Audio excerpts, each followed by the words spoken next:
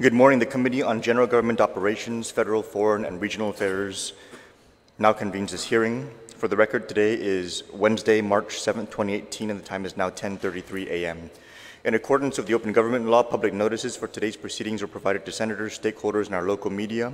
A 5-day notice was provided on Wednesday, February 28, 2018, and a 48-hour notice was provided on Monday, March 5, 2018. The public notice was also published in the Guam Daily Post and the Guam Legislature website. Today we will hear and accept testimony, both oral and written, on the following items. Bill number 219-34, introduced by Vice Speaker Therese M. Terlaje and Senator Dennis Rodriguez. I'm going to pause at this moment because we have a request from the prime sponsor for a postponement of this particular bill. However, the request we received did not afford us the time necessary for us to communicate it to the public, and I wanted to find out if any members of the public were present to offer testimony on Bill 219. If there are no members of the public present to offer testimony on Bill 219 at this time, I will take the chairman's prerogative to honor the request of the prime sponsor, and we will postpone the hearing on Bill 219. For the remainder of the agenda, we have on Bill 247-34 COR, introduced by Senator Frank Uggan Jr., an act to add a new Chapter 1A to Title 5 of Guam Code Annotated, to repeal Sections 1800 of Chapter 18, Title 1, Guam Code Annotated, to repeal Sections 4207 of Article 2, Chapter 4, Title 4, Guam Code Annotated, to repeal Chapter 11, Title 5, Guam Code Annotated, relative to establishing education, health, and public safety as the top priorities of the government, to recognizing the governor's authority to reorganize the executive branch of the government, to removing impediments to reorganization, to providing the governor the tools necessary for such reorganization and prioritization and for other purposes, and to cite this act as the Government Priorities Act of 2018. Also on the agenda, we have Resolution 310-34 COR, introduced by myself, Senator Nicolas, relative to respectfully petitioning the United States Congress pursuant to 48 U.S.C. Section 1423K to enact legislation amending the Organic Act of Guam to include a provision of Guam Public Law 2674 for the government of Guam to deposit a required percentage of tax collections into the Guam Income Tax Refund Efficient Payment Trust Fund for the payment of income tax refunds, and that any such amendment be referenced as the Vicente C. Pangilinan Amendment.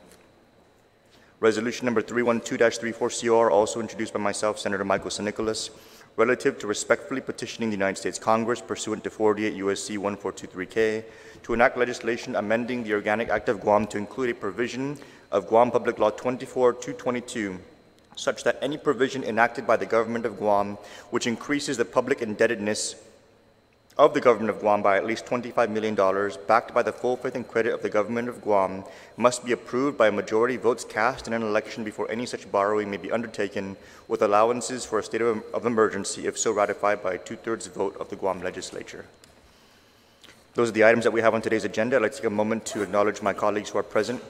To my immediate left, I have Senator Frank Uggan Jr. To his immediate left, Senator Will Castro. And to his immediate left, our Vice Speaker, Therese Terlaje. To my immediate right, I have Legislative Secretary Regine Bisco Lee. To her immediate right, Senator Tilina Nelson. To her immediate right, Senator Luis Muña. Thank you, Senators, for joining us this morning. We will go ahead and begin with Bill number 247-34, and I now yield to the prime sponsor for his opening statement. Thank you very much, Mr. Chairman, and I'd like to personally thank you for scheduling this particular public hearing. And to those who are providing testimony this morning, thank you very much for joining us and providing your comments and your perspective with regards to this measure. Bill 247-34 establishes education, health, and public safety as the top priorities of the government of Guam by providing the governor the tools necessary to prioritize, reorganize, and stabilize our government without raising taxes. By outsourcing, privatization, eliminating redundancies, absorption of functions, prioritization of personnel, and appropriations, we can significantly reduce spending. It is through these processes that we will see real savings and real growth over time. Bill number 247-34 simplifies the multitude of statutes, rules, regulations, and policies that have proliferated over the years, the primary effect of which has made reorganization difficult.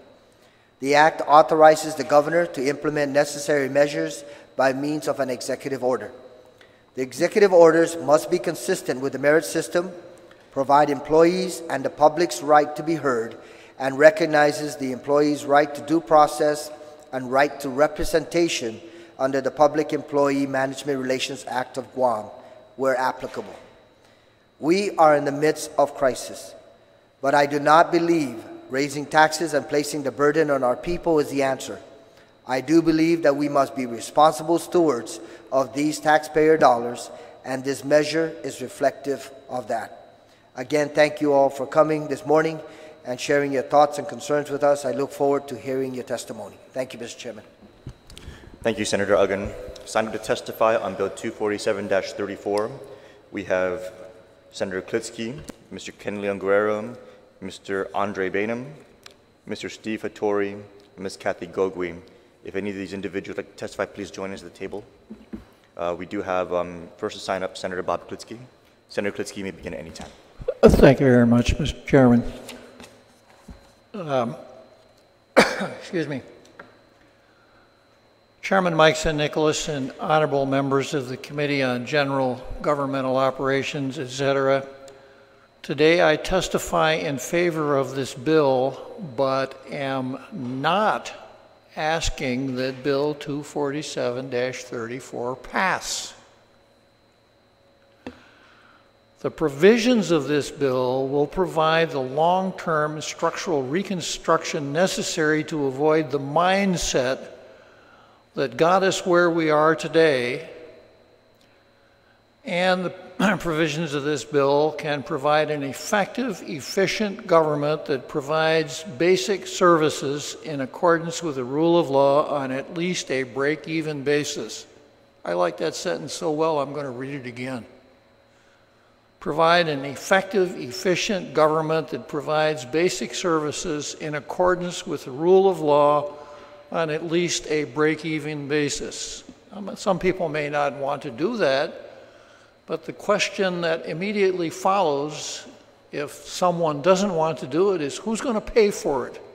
And that's why we're here today. We borrowed $1 billion to pay for something other than that cost-efficient government that provides basic services.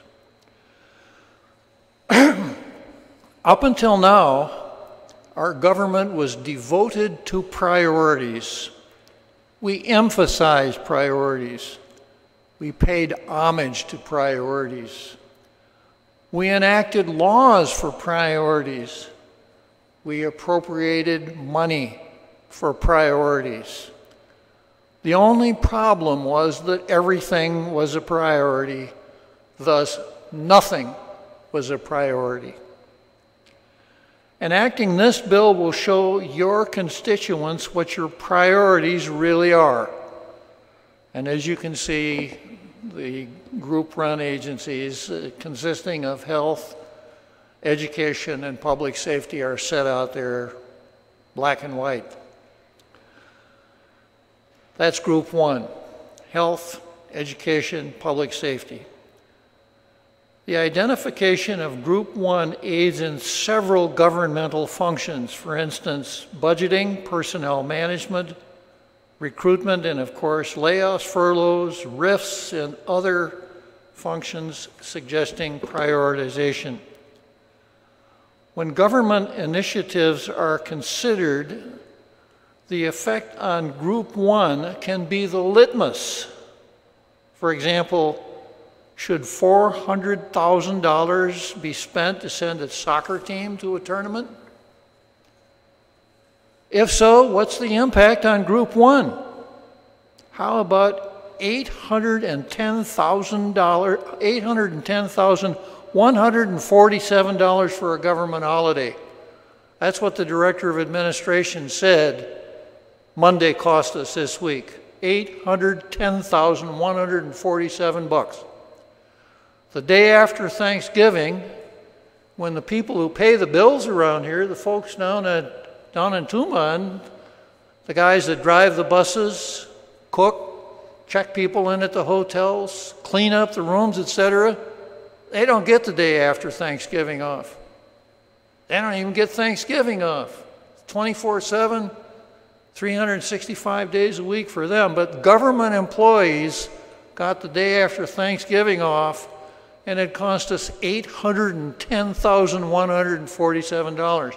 And again, as per the testimony, how does that affect Group 1? How does that help us with education?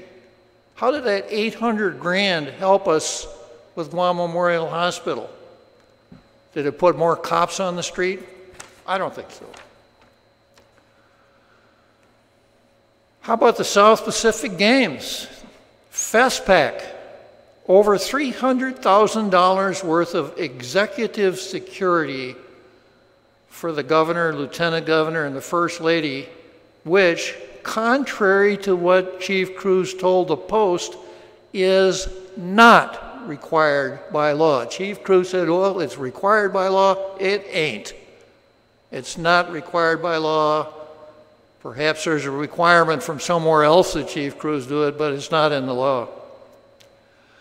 Now let's take the budgeting process as an example. A standard budget for Group 1, health, education, public safety, could be introduced, debated, passed, and sent to the governor.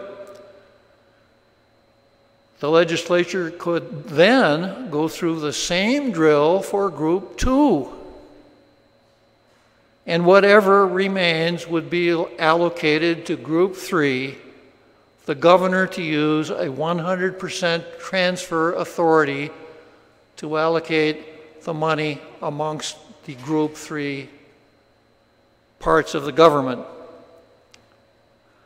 This procedure avoids the rather unsightly spectacle provided by the legislature working a single budget for the entire government, where each item appears, repeating the words, appears of equal weight. Thus, the practice has been that if a senator would increase an appropriation to what should be recognized as a priority, the cry immediately arises from a backbencher, "What are you going to cut?" Budgeting for priorities shouldn't be seen as a zero-sum game with the entire government on the other end of the scale from real priority functions. Enacting this bill starts you down that road. Section 2203 and following allow the governor to develop a governmental structure to replace the haphazard, ad hoc governmental structure that metamorphosed after 1950. You know, the government just grew. We added a department here, a bureau there, a section here. There was no master plan, and that's the way governments tend to go. They just tend to take on a life of their own and are self-generating. But this would be a perfect time to stop and say, what do we got, what do we need, and how best to organize it? The Organic Act gives the governor the responsibility to organize or reorganize the government, but not in the face of statute. Over the years, the uncontrollable urge to pander to government employees erected so many roadblocks as to make reorganization impossible. The complexity encountered to reorganize the entire government probably exceeds the design capability of any legislature. No problem there. It's a tough job.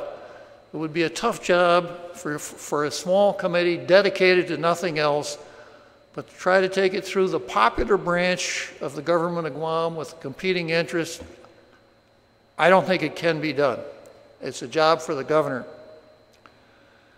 Enacting the provisions of this bill probably involves a fair amount of legislative quibbling. For instance, just as an example, does the library belong in Group 1? Should the Bureau of Budget and Management Research be in Group 2? I have a feeling that someone from the Public Defender Service Corporation might have his idea as to where that agency should fit. And that's good, because that is actually the beginning of the reorganization process. Somebody's got to decide what is priority and what isn't. So I looked at Senator Ruggan's bill, and the bill that I looked at was just words on paper. I didn't get the one where anything is engraved in stone or etched in copper or something like that. So I suspect that there's room to deal with the groups to make sure that everyone, when these provisions become law, everyone is satisfied that these truly are our priorities in a hierarchical setup. So there's a little room to quibble there. And there's a caveat, and that is that whatever the governor does when these provisions become law, let's see, well, on the right day, 7 of you guys could do away with it if he signed the bill. I think you can go all the way down to, what, 4 nowadays? But under any circumstance, 10 senators have all the power. 10 senators could pass a bill to set aside what the governor did and revoke his veto. So what I present here as a caveat is not necessarily a caveat. Perhaps it's more along the lines of a safety belt. If you're wondering, if we give this power to the governor and he goes somewhere where we don't want him to go, what can we do? And the answer is, you can pass laws. That's the supreme power in our government. Testimony on bills 248 and 5X, as you were 5S, will explicate upon the parliamentary acrobatics necessary to make a tax increase barely palatable to cynics like me. And Andre's not here this morning, but I'm going to plagiarize a little bit. When it comes to tax increases and nothing else, I say no way. Because I think what people are looking for is this. We've got to do more than just get past the current crisis. There has to be something put in place that will stop whatever it is that we've been doing to get here and will be the long-term fix. So if the long-term fix comes along with a small tax increase, close sunset, even I might say it's okay. My gigantic block of voters. Anyhow, testimony on bills 245, as you were 248 and 5X will explicate upon the parliamentary acrobatics necessary to make a tax increase barely palatable even to cynics like me. Let's call it the Missouri maneuver. Thank you very much, Mr. Chairman. Thank you, Senator Klitsky. Next we have Mr. Ken Leonguero. Ken, anytime. Thank you very much. Andre Bynum has asked me to read his testimony, and the reason I agreed to do that is he and many other people would have liked to have been able to testify on this bill, but as you know, it's at 10:30 and they're at work. And that's one of the problems we have with the processes here. So in reading Andre Bynum's bill, I want you to know that he has talked to many people before he formed his opinion, as have I before I formed mine. So, good morning, and thank you for allowing the public to be heard today and my testimony to be read in support of Bill 247. For years, we have seen this government grow beyond its purpose. We have seen agency after agency created to provide jobs as political paybacks to supporters without the slightest regard for the true purpose of government.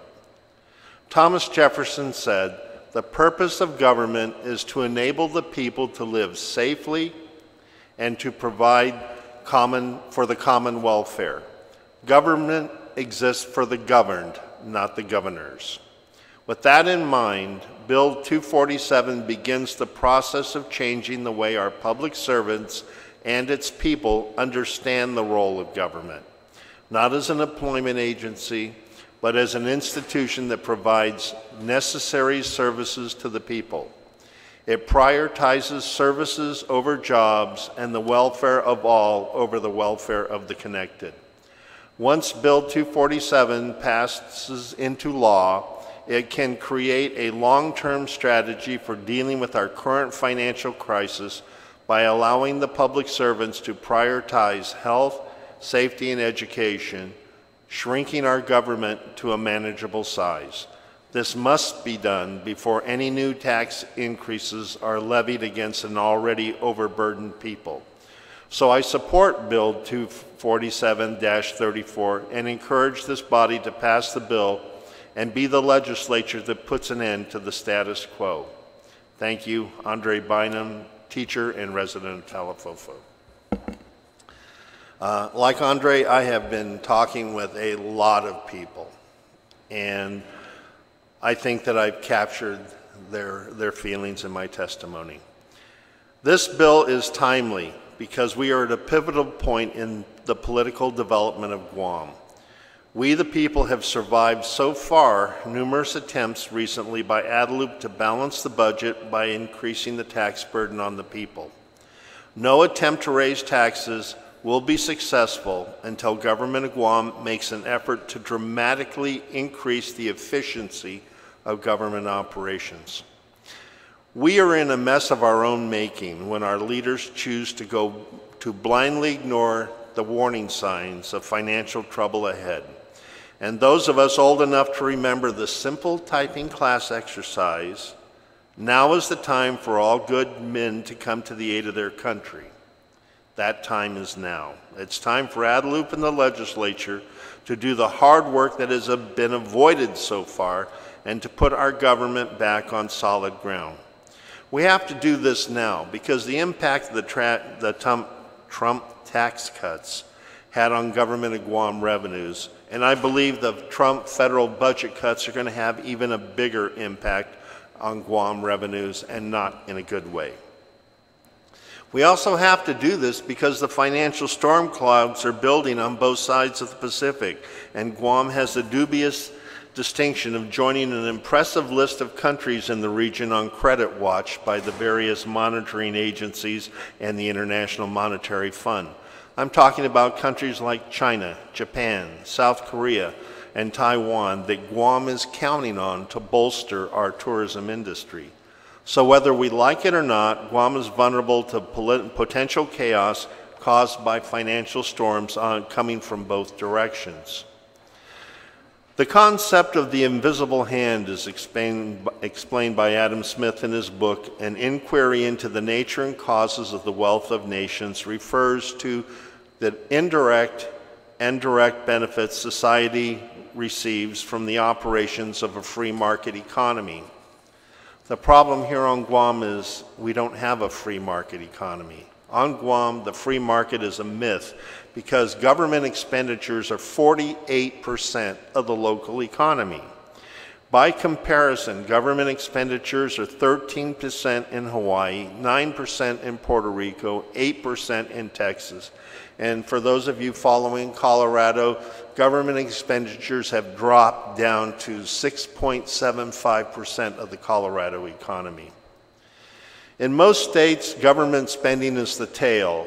Here, government expenditures are the dog. Economics is a numbers game, and on Guam we have three legs to our economy. Government expenditures, the largest, number one, tourism, and small business. So for comparison purposes, Puerto Rico's economy has 9 legs: manufacturing, finance, construction, import-export, tourism, mining, fishing, agriculture, and government. We have a small economy.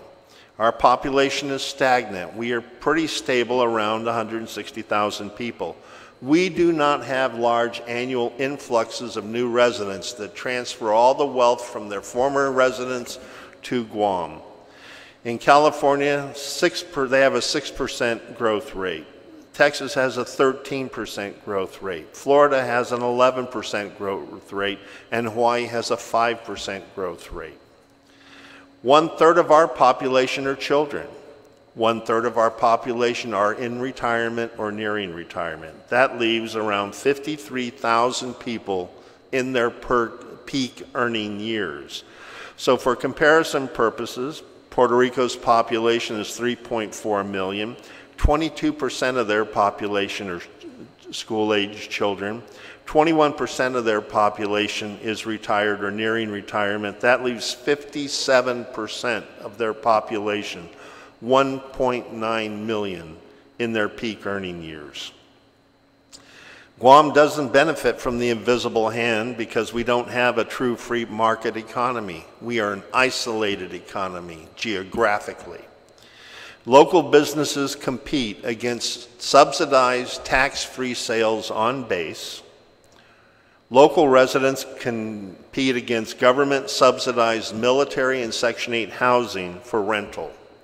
And as an example, a friend of mine who had a duplex in Jigo, who normally rented it out to local residents, took out an equity loan, and he is jacking the rent up to $1,850 a month to capture that subsidized military rent.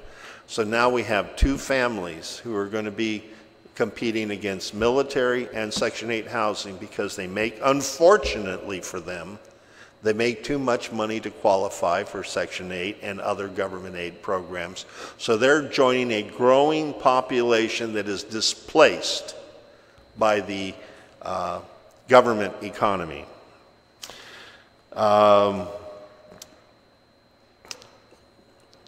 Any money put back into our pockets by the recent tax cuts has already been consumed by the increased fuel taxes, the increased government utility rates, and rampant price inflation across the board. Because we have a small population and economy, raising taxes is not going to solve government of Guam's revenue crisis. The people don't have the ability to absorb a tax increase any more than the government of Guam was able to absorb the Trump tax cut. A lot of people have demanded that government budgets be slashed to the bone to escape the current financial crisis. The problem with wholesale slashing of government operations would result in a parallel slashing in the non-government economy. That's because we don't have a true free market, and we don't have that lift provided by the invisible hand to generate funds needed for our government, so we're going to have to depend on politicians to fix government of Guam. Guam Citizens for Public Accountability supports the intent and purpose of Bill 247 because both the executive and the legislative branches need to work together to navigate government of Guam out of its current financial crisis without doing massive damage to the island's fragile economy. Politicians are going to have to operate with a scalpel, not with a chainsaw. Rash, bold actions, not carefully thought out, will do twice the damage with half the effort to our fragile economy. This bill provides tools politicians are going to need to pare down expenses by improving vital operations, closing down operations and programs that have outlived their usefulness with the goal of reducing the cost of government operations through increased efficiency rather than wholesale cutting of payroll. Another tool in your arsenal just waiting to be used, and it could be the most powerful tool in your arsenal, is Public Law 2379, introduced by Senators Carlota Leon Guerrero, Ted Nelson, and Tony Blas, and it was passed unanimously. It's called the Government Incentive Award Act and mirrors a program that has been used by the federal government in many states successfully. In just one example alone, 13 Army civilian employees received incentive award checks of $6.5 million because the ideas they submitted to improve operations and processes will save the Department of Defense more than $20 billion a year. Now, I can testify to this as well, because as a consultant, I had all my clients send out a letter to all their employees letting them know that conversations with me were treated as confidential, such as that between a doctor and a patient. And many of the ideas that I presented to my clients were ideas that came from their own employees that helped them make dramatic reductions in their cost of operations and improve profitability. I focus on that point because it's 10 times easier to save a penny than it is to get a penny. And I think the public response to proposed tax increases is proof of that. Public Law 2379 combined with the tools in Bill 247 could be the prescription needed to bring government and Guam operations into the 21st century and serve as a model for the rest of the government operations, because government as a whole is going to have to learn how to do more with less and get better faster. The task before politicians is not an easy one, nor the one that will be accomplished in a few days. But the work needs to be done, and more importantly, it needs to be done correctly because of the intertwined relationship between government and private economies. It needs to be done well.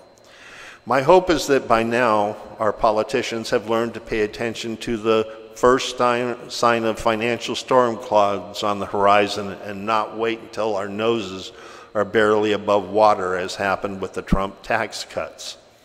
Only by executing real and meaningful reorganization in a systematized and controlled manner to reduce expenses will politicians have the credibility to propose any new or increased taxes at a later date.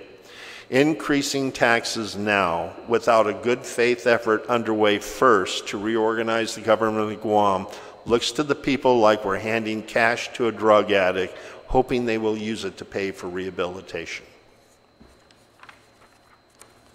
That concludes my testimony. Thank you, Mr. Leon Guerrero. Mr. Hattori. Okay, thank you. Good morning, Chairperson Nicolas, committee members. My name is Stephen Hattori. I'm the Director for the Public Defender Service Corporation, and I thank you for the opportunity to testify on Bill 247-34.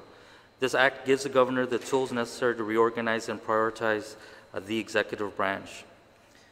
Okay, thank you. In reviewing the bill, we were quite surprised that the Guam Public Defender Service Corporation was included within the executive branch. Historically, we've always been attached to the Judiciary for Administration. Nationwide, public defender firm companies are attached to the judiciary. We were even more dismayed when we realized that our priority number was 332, the lowest priority on the list. Based on our understanding of the proposed bill, the Guam Public Defender Service Corporation would stand the risk of being reorganized or abolished, and all within the, really up to the governor. And this was really surprising because we're the only agency in Guam that provides, the constitutional protections required by the Constitution. Now, Chairman Nicolas, no disrespect to your intentions to help balance Guam's budget, and the Public Defender Service Corporation, we are going to participate in this process. We have already engaged in cost-saving measures. But to include PDSC as part of this bill would be detrimental to the people we represent.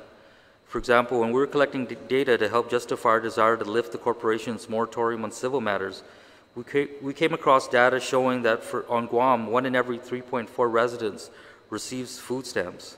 In addition to this data, GURA and the Guam Homeless Coalition stated that for the same year, 2015, the highest group of homeless people were Chamorros.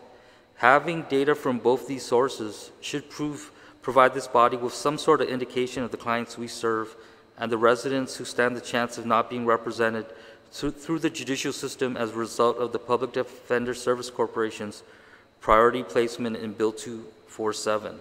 I noticed Prosecution Division was in Priority 1, and the way that the justice system works, and you guys are all familiar with it, every time a case is filed, an individual is charged with a crime, an attorney, if you're not able to afford one, is appointed to represent you. If the Public Defender Service Corporation were abolished, the entire judicial system would pretty much come to a stop. While most people may not understand the public defender's importance in our community, we need to remind one another of the constitutional rights of every individual in our territory, regardless of their income level. We are all entitled to a fair criminal justice system and the right to be defended by competent and effective lawyers. To minimize the importance of PDSC in our justice system brings us decades back to the landmark 1963 case of Gideon versus Wainwright. Through our Gideon mandate, we are mandated by the Constitution to ensure that any person hailed into court who is too poor to hire a lawyer cannot be assured a fair trial unless counsel is provided for him. No other agency or department in the entire government provides this mandated service. Chairman Nicolas, as you have served in the legislature, and Senator Uggan, as you were formerly the chair for the judiciary for close to a decade, you all realize the value that the Public Defender Service Corporation plays in our community. In fact, in most states, in every jurisdiction, Public Defender Service Corporations exist throughout the nation, as mandated by the Constitution. What every person should appreciate, though, is that the Public Defender's Office, in addition to representing people individually, also provides a system of checks and balances on the criminal justice system as a whole. It guarantees that no agency, whether that be the Attorney General's Office or the Guam Police Department, is allowed to operate unchallenged and unquestioned. The attorneys at the Guam Public Defender Service Corporation seek to ensure that the rights of individuals are not whittled away to the point that the goals of the Constitution are not realized. Senators, we realize that GovGuam's current finances are dire. However, we know that it is equally important that there be fairness within Guam's judicial system. Our adversarial system of law necessitates that we provide adequate assistance of counsel to anyone accused of a crime who cannot afford his or her own representation. An indigent, even one accused of committing a heinous crime, still has a right to the presumption of innocence and to a fair trial in which he or she can proffer a defense to the charges leveled against them. Without access to counsel, which we believe 247 may create, it may cause an innocent individual to be convicted of a crime merely because they happen to be poor. We have been in contact with DOA. We have agreed to a reduced allotment schedule. We have implemented a hiring freeze, and we've cut as many administrative costs as we are capable of. That being said, we urge that you reconsider PDSC's inclusion in this bill, and that you understand that we provide to your constituents a fundamental right, a right guaranteed by the Constitution, a right that every Chamorro or Guamanian is afforded to in Guam. Once again, we are the only governmental entity tasked with this constitutional duty. Thank you for your time, and on behalf of our indigent constituents, we ask that the bill be amended to remove reference to the Public Defender Service Corporation. Thank you, Attorney Tory. Just to clarify, I'm not the author of the bill. Okay. Yeah, I'm just chairing I'm just the chairman of the committee. But I do agree with your sentiments. I think that perhaps we can work with the chair to ensure that that particular agency is considered more as a judicial function than an executive branch function. We understand. Senator Uggan's always been 100% supportive of our office. And that's why I appreciate the testimony of Senator Bob when he says that this is writing on paper, it's not etched in stone. We're going to be able to definitely do a once over, or twice over, or 3 times over to make sure that everything is where it's supposed to be. Senator Uggan, any closing statements, or colleagues, any questions? Senator Thank you very much, Senator Nicolas, and thank you again for having a public hearing on this measure. Senator Klitsky, Mr. Leongaro, and Attorney Adai, thank you for providing your testimony this morning. You know, I understand that there are 14 other minds in the legislature that will, once this legislation is presented on the floor, will be able to make contributions. And I appreciate the perspective you're sharing and you're providing, Attorney Adai. The issue here and the underlying approach here is to find greater efficiencies. If it means working with Public Defender Service Corporation, and if in fact there's a complementary function, out there in the community so that we can increase efficiency and provide more resources so that your agency can further assist those who are in need. Certainly, that would accomplish the objective behind this proposal. And the idea, once again, is not only to look at reorganizing the government. We need to streamline, because it's okay to have all of your personnel, but if you don't have the necessary tools and equipment, whether it's computers, access to the law library, or whatever additional operational expenses are required for you and your people to do the best job you possibly can, then it's to no avail in terms of looking at streamlining, realizing some cost reductions, and ensuring that these resources go to where they should be. And the bill highlights where it should be, in education, public safety, and healthcare. And certainly, the services you provide is recognized as critical also in the operations of the government of Guam. So I am not dismissing that. I just want to make sure that as we move forward, that myself and my colleagues, that we're always mindful that the end goal is streamlining the government of Guam, realizing some cost reductions, and making sure that we can empower and retool our public employees so that they can have the resources, and most importantly, which is fundamental to this piece of legislation, is ensuring that we prioritize education, public safety, and healthcare. So thank you very much, gentlemen, for your testimony. Mr. Chairman, could I make one observation? On the various bills to raise the business privilege tax, we had every director, agency director, deputy director in here justifying why those taxes should be raised, and I am shocked, literally shocked. I expected this to be a circus, I really did. I expected to have this room packed with directors, deputy directors, and employees justifying why their agency or department should continue to exist.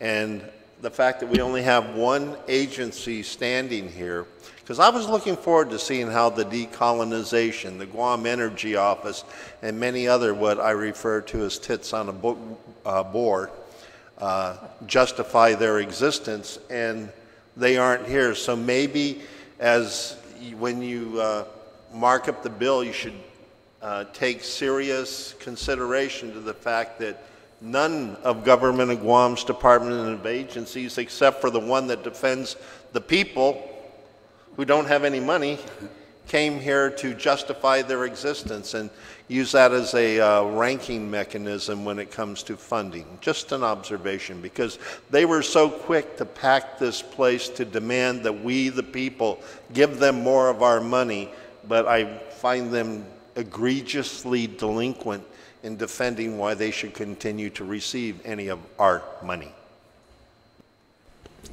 So noted, Mr. Leangara. Any of my other colleagues? Senator Lee, I understand you have some questions. Thank you, Mr. Chair, and thank you so much, gentlemen, for being here and for continuing to participate in our process. My question is primarily directed to you, Senator Klitsky, and Mr. Leon-Guerrero. Do you concur with this priority listing? And if not, are there any things that you would move around from Group 1 to Group 2, or were there any changes that you would recommend if you were sitting in our chairs? If I were sitting in your chair, I would be sensitive to the movement of agencies from one category to another that would ensure the passage of this bill, Senator. There are many judgment calls involved. I would like to think that I could make them all and they would all be 100% correct. But I'm so proud of my humility that I could tell you that I couldn't do that. Thank you. Mr. Leangara. This is where the operate with a scalpel as opposed to a chainsaw comes in, because what you need to do, and first, right off the bat, you need to chastise very loudly and very publicly every agency that wasn't here today, because I'm going to. And the answer to your question is this. You need to do a hell of a lot of research before you start making the cuts, because because of the delicate nature of the economy. So I'll just use one example of how this could be done. There's no reason every department, every agency, every autonomous agency needs a personnel department.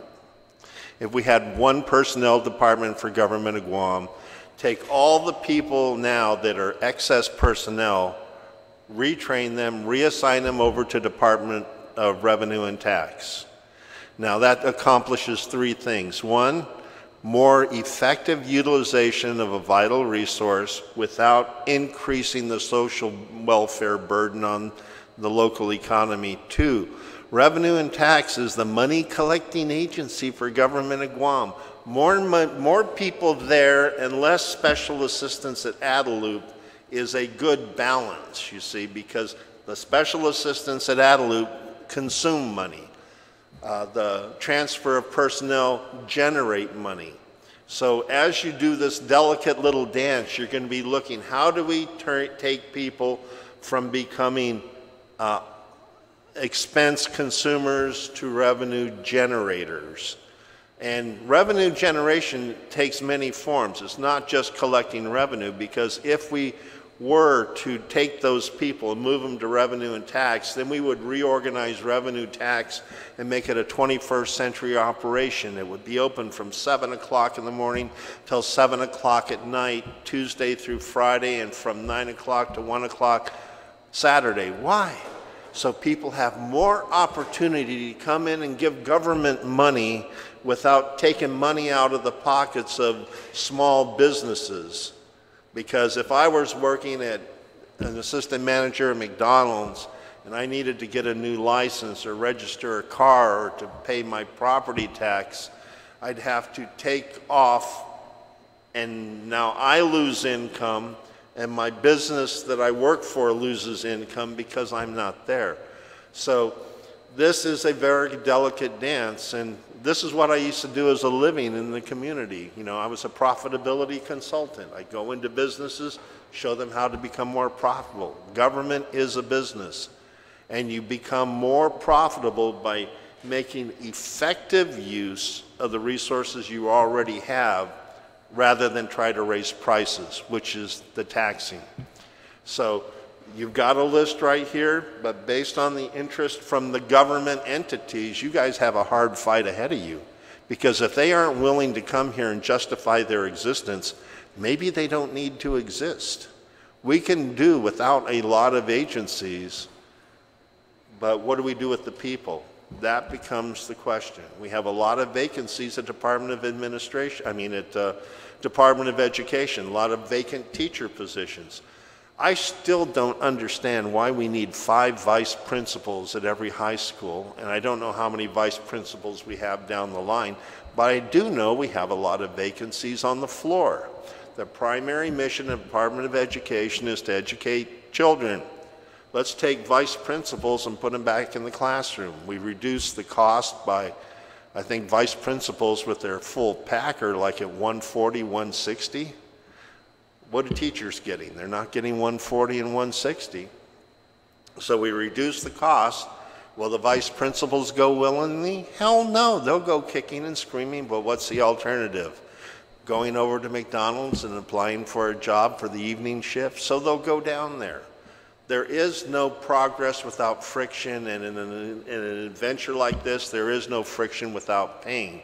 The question is, where is the greatest pain going to be? Is it going to be on people like me?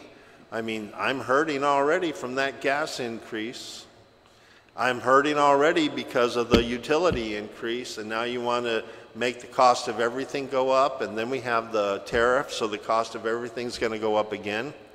Or are we going to make 20 vice principals unhappy? Because now instead of getting $140,000 a year with everything, they're only going to get $65,000 a year. I feel for them, I really do. But the alternative is all the people who are living from paycheck to paycheck having their life suck more. So, you know, it's a numbers game. As you do this, who do we what is the biggest number we're going to irritate? Try to avoid that and irritate the smallest number of people possible. but the goal should always be to improve operations without using the chainsaw approach, because our economy is too intertwined. I hope that helps. I know it's a long answer to a short question. Could I take another crack at your question? Sure, Senator, please. Thank you very much. The really hard work is going to be done by the governor. The initial work, the threshold work, will be done here. And that is how you deal with the three groups, or maybe you want to have 4 groups, or maybe 2, or whatever, but I think 3 is a really good place to start. And as Stephen points out, he thinks that perhaps he should be eliminated or placed in a different group. That's the call that you're going to make. How many vice principals are going to be at Leon Guerrero High School? I don't know, that's not the name of it, I'm sorry. That's not your call. I don't even know if it's the governor's call. But at this juncture, the thing that you'll be concerned about would be which agency goes in which group and what priority it would have. Certainly one thing I agree with Ken on is the fact that nobody's here except for the Public Defender Service Corporation. And Stephen told us that he thinks maybe he even shouldn't be here because he should be in the judicial branch. Interesting point. But he's concerned enough to come down here. So with respect to the other 54 directors, or how many others there are, in a sense it's good that they're not here, because they've obviously consented by their absence to the concepts involved in this bill. So I would think that from now on, they're stopped from complaining because they had their opportunity, and they were, since we weren't talking about raising taxes or cutting their pay, I guess they weren't interested. So in that sense, Senator, my answer to your question is however you want to do it. Thank you very much, Senator Klitsky. And again, I thank you, gentlemen, for participating and for offering your testimony to the committee.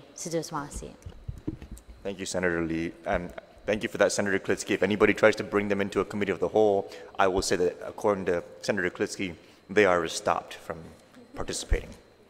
Any of my colleagues have any other questions for Vice Speaker Terlaje? Good morning. Thank you again for being here. Just want to clarify, I heard all your testimony, but just to be sure, you prefer this process, this executive order process, than the current reorganization process that's allowed, where there's already, this sets up a process where the governor is going to create rules, a whole list of rules on page 9, rules for prioritization in force, layoff, furlough, there's a whole list. And then he, by executive order, will declare the absorption of the functions of an agency or the abolition of an entity. And so the big differences that I'm seeing, there's a part here where it says they will comply with the current rules of the personnel rules. But the big difference that I'm seeing and the sections that are being repealed by this bill are really the public hearing and whether the legislature has any other say in it. But so you agree that after the legislature creates the list, that the governor just does this by executive order without really any public notice, any other requirement? That's correct. All right. And Mr. Leon Guerrero? I agree, because he is the executive branch, and we have to look beyond the current administration. We have to recognize that this is going to be a process that's going to have to take place. The government of Guam is going to have to recreate itself constantly, something it has not done. Government of Guam just got fat, but with these tools right here, we have the check is the legislature. You control the purse, you know. So if we separate it, we get to the point where we avoid the level of micromanagement by having a group of 15 people overseeing every single direct decision made by the executive branch. And that's the way it should be. You guys set policy. This bill sets a policy. It gives him tools to execute a policy, but you guys control the purse. And you guys have the ability to change the policy if necessary to bring somebody back in line if they go too far. Let's say, for example, Governor Ken decrees that anybody whose last name ends in a consonant is surplus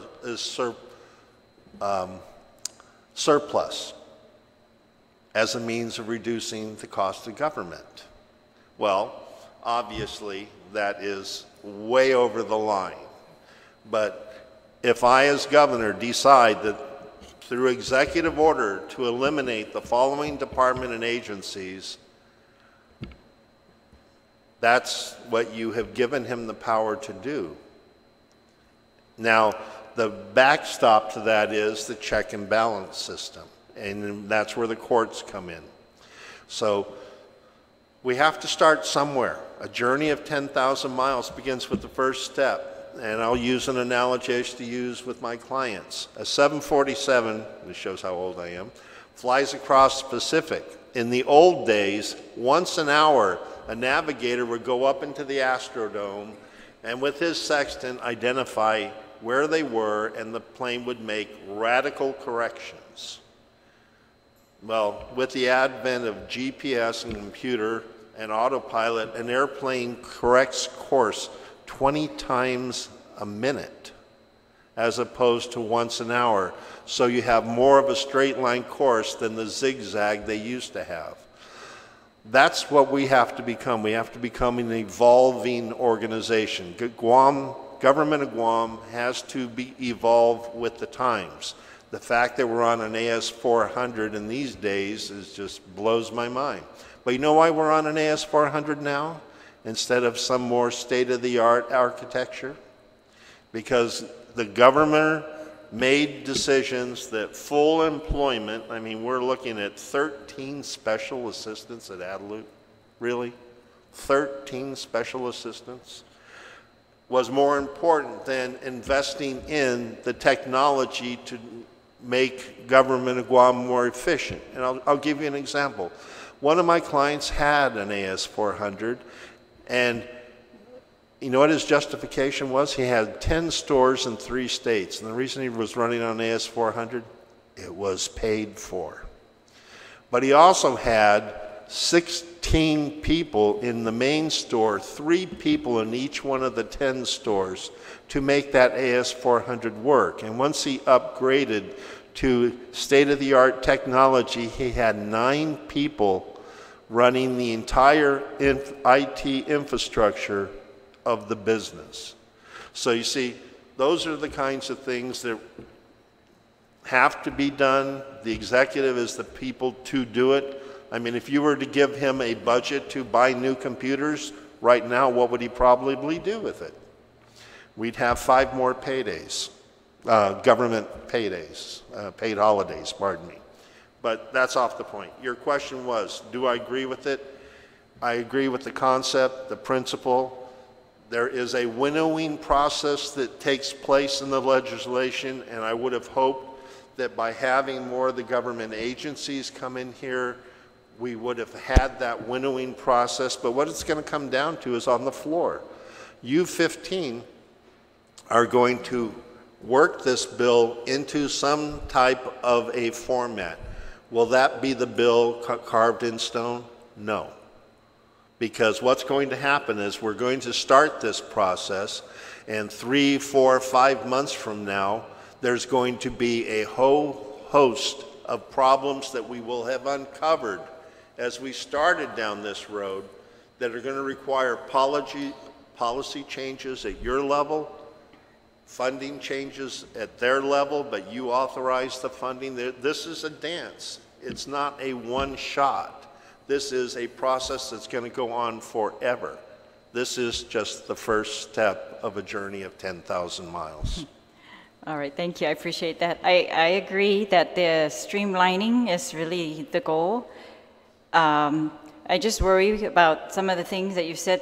For example, you said to absorb, for example, one of these agencies like the Port Authority of Guam. This bill allows it to be absorbed by one of our education, health, or public safety agencies, or some of their, I can understand some of their duties, but you know, we're giving this blanket authority and without requiring anybody to hear the idea and to just give any kind of input on it. Now, that's, I understand the system, and maybe, you know, with everything ideal, that's how it should work, that we should trust our executive branch that they're going to do the research that you described also, that it takes a lot of research. We have to really see the impact of what they're doing. And I don't want them to experiment, I guess, right? I would like to have all of that up front, all that debate.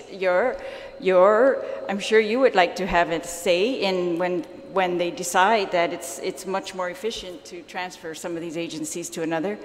I just think the more minds that look at it and the more critique, and I'm not saying we all need to stop it, but at least the public, that they know in advance that this is what's going to occur, the reasoning behind it, the research that's been put into it, because we have seen, you know, that it's not always, I mean, we do leave a lot of these decisions to the executive branch right now, and we're not always happy with the decisions that they've made, and then, like you said, we have to dance and do more things. But I just think, yeah, the more that they have a process that's open, that allows for public input is going to be better. Well, and the input of the employees, who I think know a lot of what's going on. The thing that's encouraging about this is we don't have a sleepy population anymore. We have a population that realizes that this is all coming out of our pocket. No longer do people look at government of Guam as this mythical money machine, that money just appears magically and jobs are dispensed.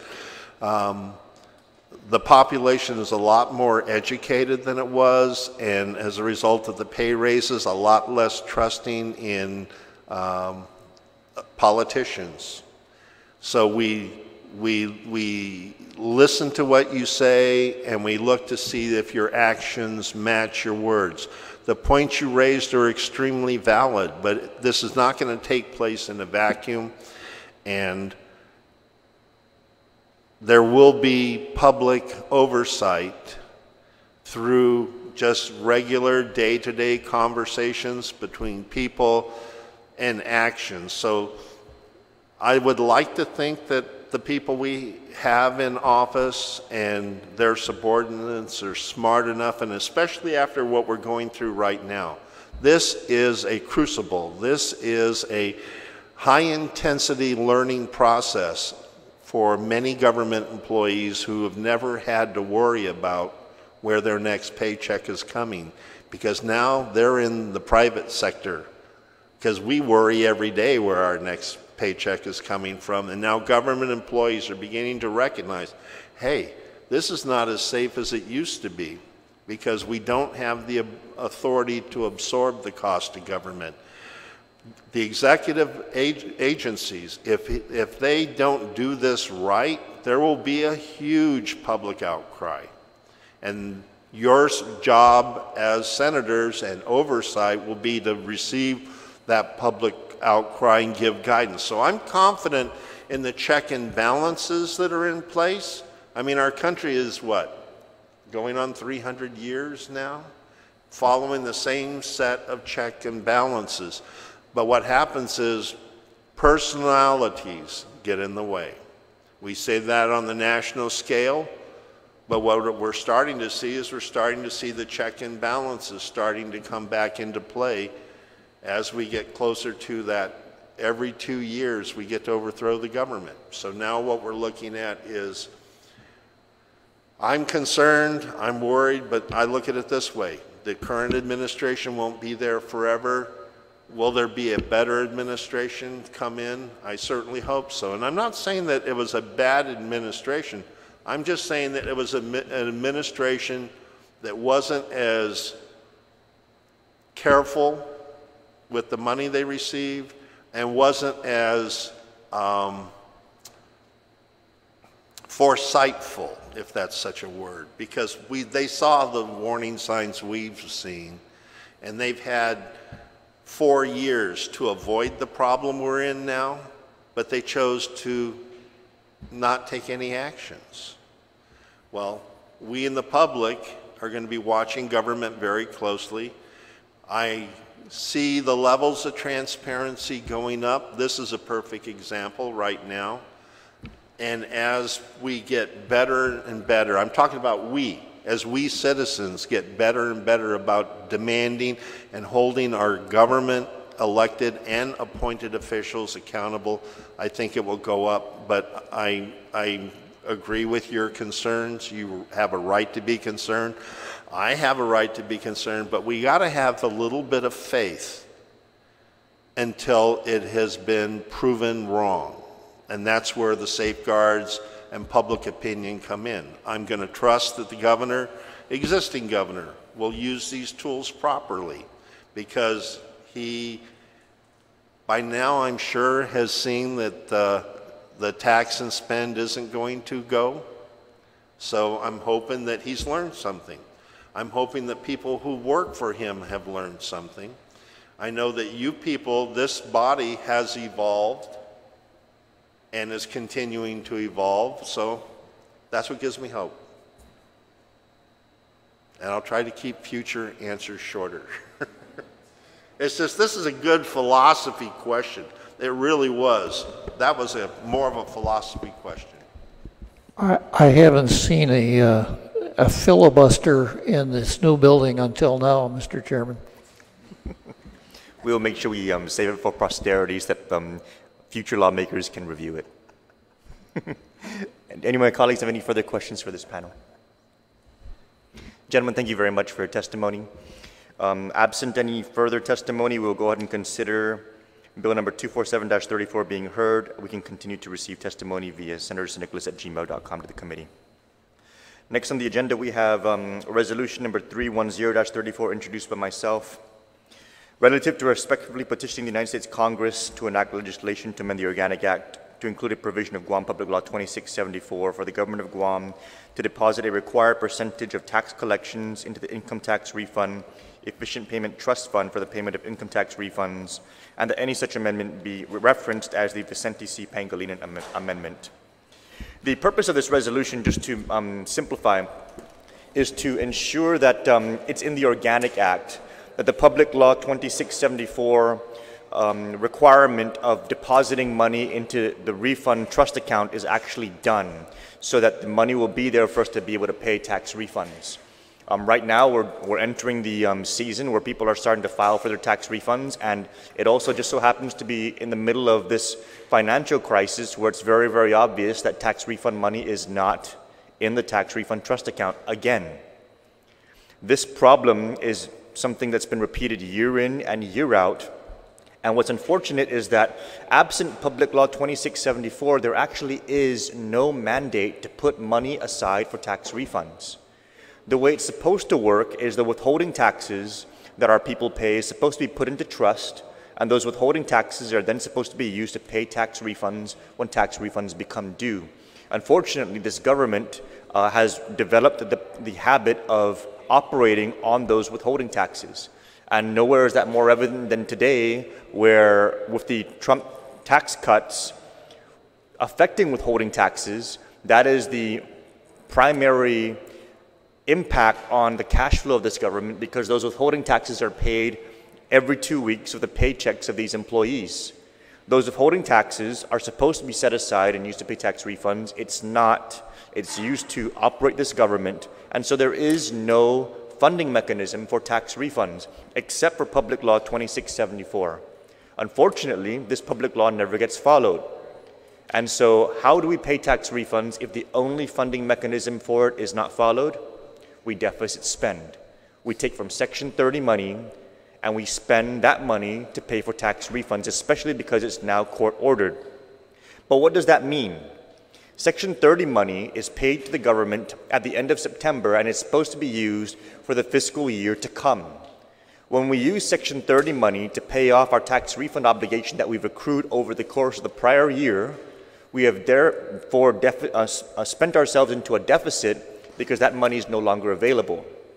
Ironically, our shortfall today is $67 million, and the amount of Section 30 money that we spent was about $67 million.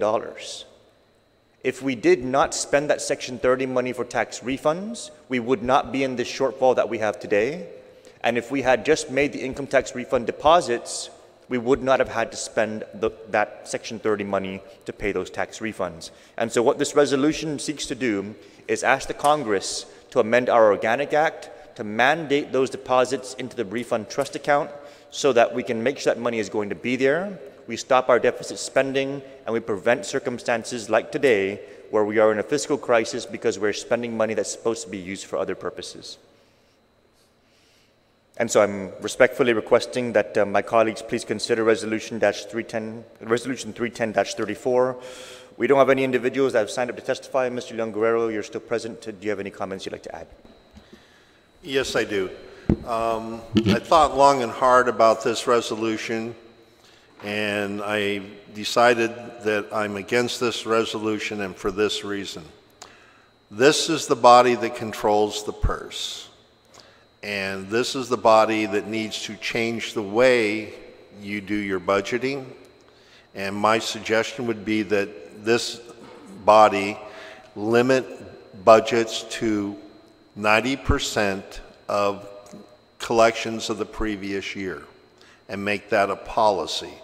Because if you limit the budget to the 90% of the collections of the previous year, you will have a hard, verifiable number with which to allow appropriations from the administration to take place. Because the way the process works now is I'm the governor, I wake up, I have a vision. I saw a unicorn run across the yard at Government House, and therefore I have decided that $900 million is the budget that I am going to project for the next year based on a unicorn running across the yard, in which case you guys then take that 900 million number and you whittle it down to we're only going to give you 830. But then the revenue comes in, and only comes in like at about 745. So you see, this is where the problem comes from. We are making forecasts that have no basis in reality. How many years have we based a budget on what we expect to get from the buildup? Here's what I heard when I attended the buildup hearings. There will be a total of maybe 60 jobs created on Guam. The majority of the jobs will be transferred from Okinawa.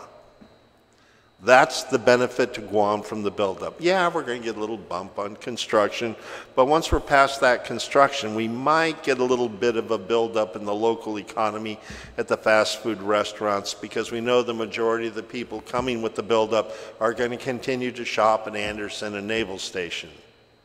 So that's what I'm concerned about. My worry about this resolution, if approved, we're inviting the U.S. Congress to micromanage Guam. And I think that we need to show the U.S. Congress that Guam has evolved enough politically that we can handle our own affairs.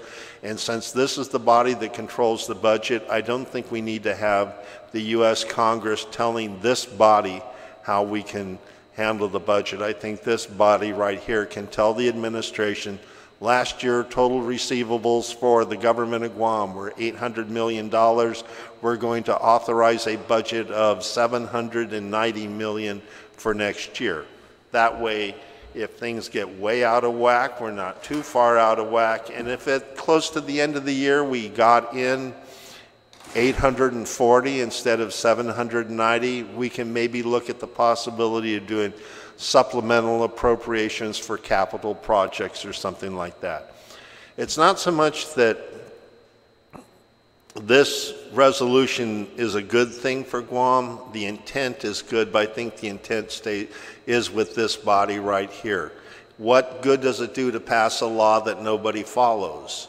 Well, I'm going to use your next resolution as a perfect example. We in the public didn't know we had the right on Public Law 24-222. Once we in the public learned that we had the right, we've been very adamant about defending our right. In fact, I'm going to be before the Superior Court later this week defending that right. Because now that we, the people, know we have the right to approve tax increases or to approve debt increases above 25 million, we kind of like that right, and we're going to keep that right. This legislature gave us that right. This legislature chose to ignore that right until recently. And in the process of ignoring the right, a few of us started wondering, what is this clause N that keeps appearing? And we did the research, and since then we have been spreading the word, and the people like it. We like the ability. I bet the people in Puerto Rico wish they had a 24-222. They didn't. We do. And right now Puerto Rico is at 122% of their gross domestic product in debt. We're only at 86. We like it. We'd like to keep it at 86. So my testimony for both bills is this requires political will on your part. You have the power to enforce the law through the budget you approve, and I recommend that you take that power and seriously use it, and use a cash accrual basis, using the previous year as an example, so that if at the end of the year you have a surplus, great. You could use it to retire debt, or you could use it for capital projects.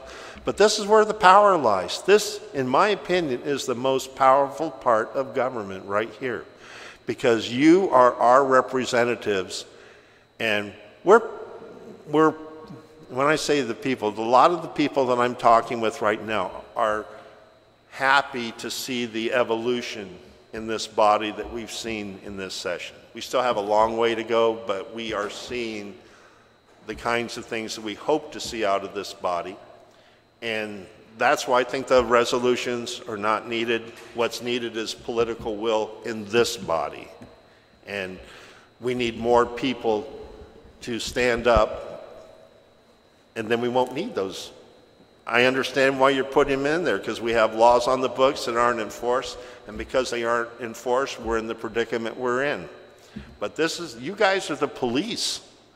You guys are the ones that are supposed to keep the children in line. And when I say the children in line, I'm the guys that are running around. We can't be broke. We still have checks. You know, that's the administration. So that's my testimony on both. Thank you, Mr. Younger. I just wanted to, in light of your testimony, actually inform you that there was an amendment last week that was introduced and that passed by a majority of senators. I know. To strike 24-222. Yeah, but the bill didn't pass. That's correct. The amendment passed it. That's right. But the bill didn't pass. And I don't want you to think that we're not paying attention to who's supporting different amendments, because we are. The reason why I'm raising that point, Mr. Leon is that in line with the resolution, the point of the resolution is to put these things into the Organic Act. So they cannot be taken away by an amendment on a bill, or as a rider, or as a separate piece of legislation with just 8 votes and a signature of a governor. So I appreciate the testimony that you're providing, but I think that it's kind of reinforcing the intent of the resolution. I understand the intent of the resolution, and what I'm trying to do is to get us to the next level, which is, why are we the only territory without a constitution? You know, if we had a constitution and that was included in that constitution. But guess who drives that discussion and drives that argument? It's not Adelup, it's you guys. You know, I mean, I've heard Adelup talk, I've heard former governors talk, but the people I haven't heard talking are you guys. You are the ones that need to be talking. Now, the reason why I think that a constitution is badly needed is just for the reasons why you're proposing these amendments, so that we can make laws for the good of the people that have a chance to endure and not be notwithstanding out of existence. And I support that. But I think the better way to go would be for this body to get serious about our Constitution. Because if we're going to ask Congress to start reviewing laws about how we appropriate our tax collections, how we pass tax increases and debt bills, next thing you know, we're going to be asking Congress to rule on, what qualifies for vesting in the retirement fund and what level of SUV a director of a government agency gets. Now, that's an extreme example, but when we start asking Congress to meddle in our affairs, where do they stop? We have evolved as an entity, and I say that I have the advantage of hindsight because I was gone for 28 years. The Guam that I left is so much different than the Guam I came back to, and it makes me proud because what I came back to was so good compared to what I left. And that's why I'm in this fight. I guess I've been in this fight now for 10 years, going on 11. I've been in this since 2007 as a community advocate.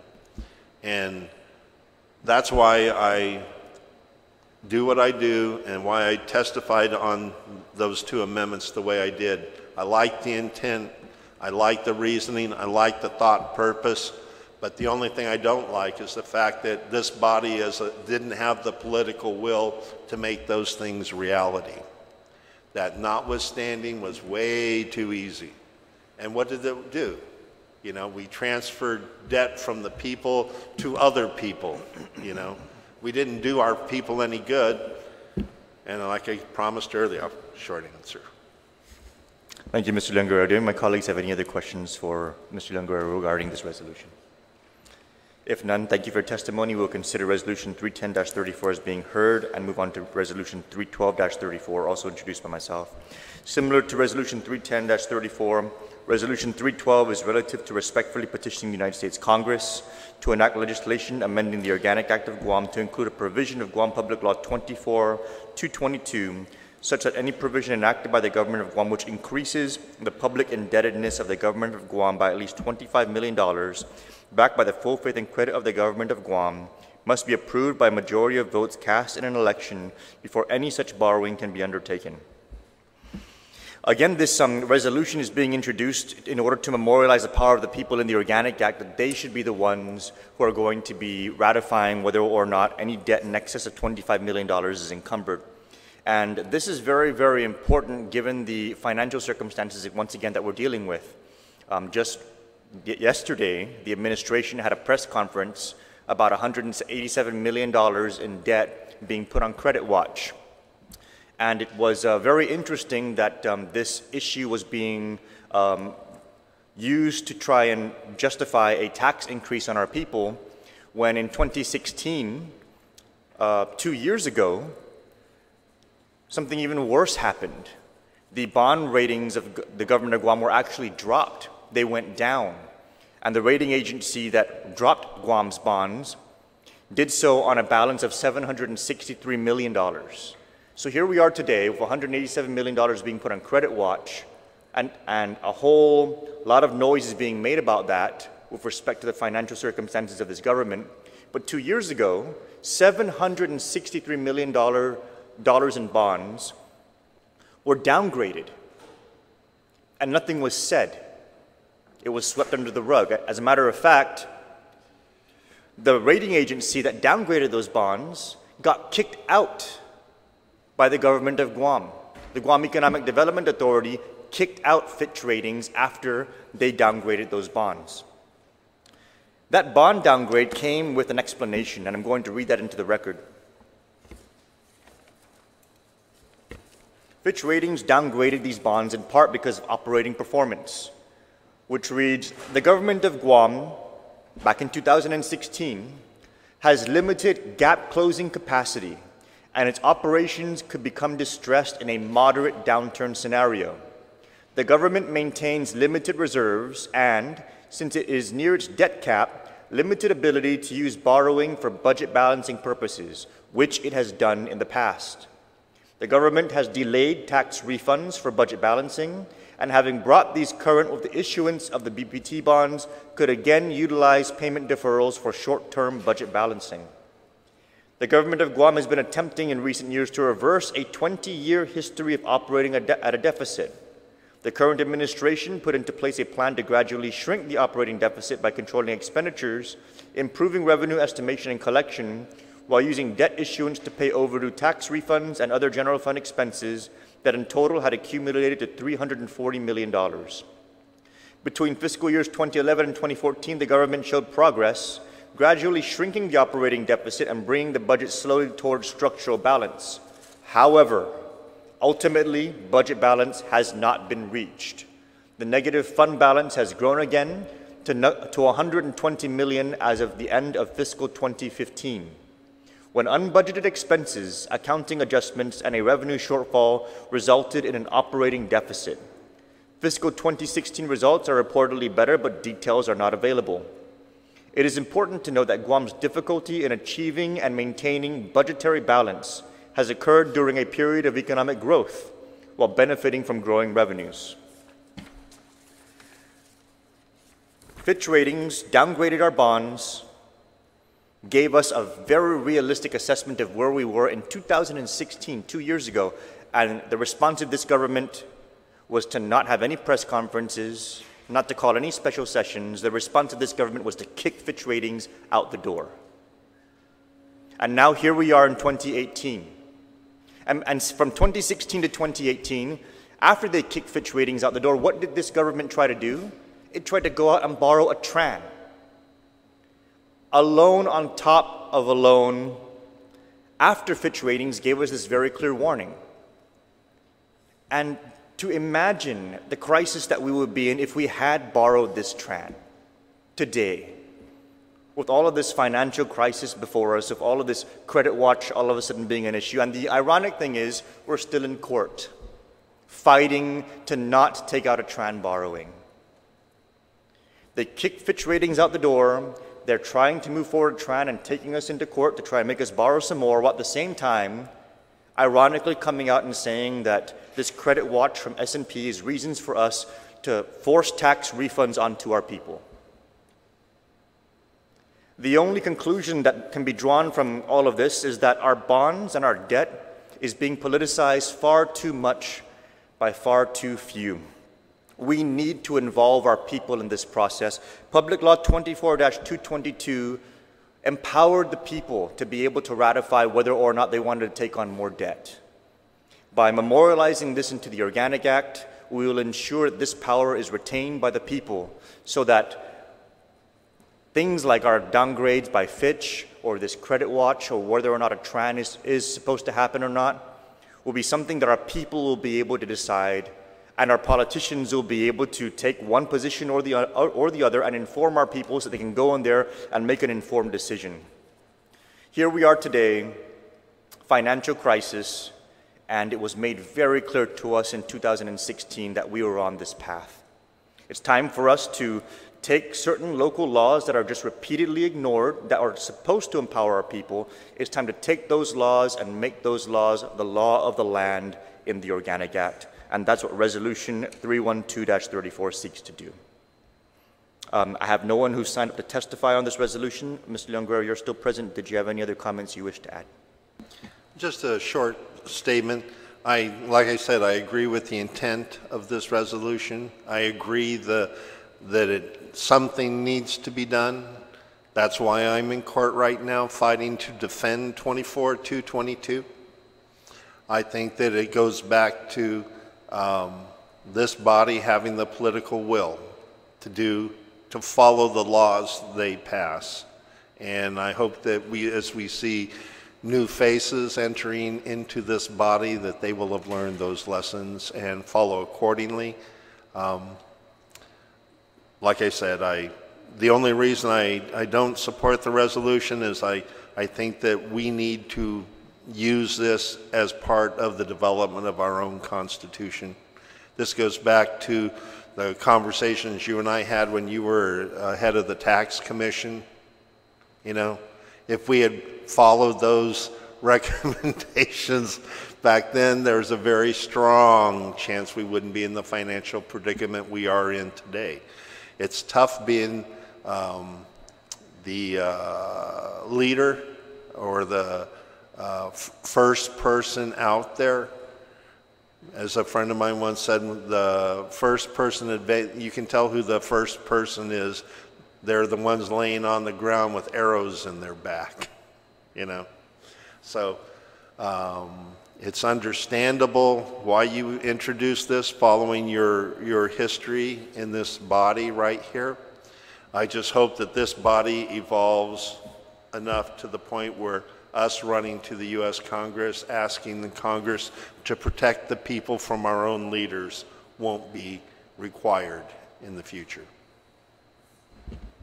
Thank you for your testimony, Mr. Leongura. There not being any further testimony, we'll go ahead and consider Resolution 312-34 as being heard. Senator Lee, did you have any questions for Mr. Leongura? Okay.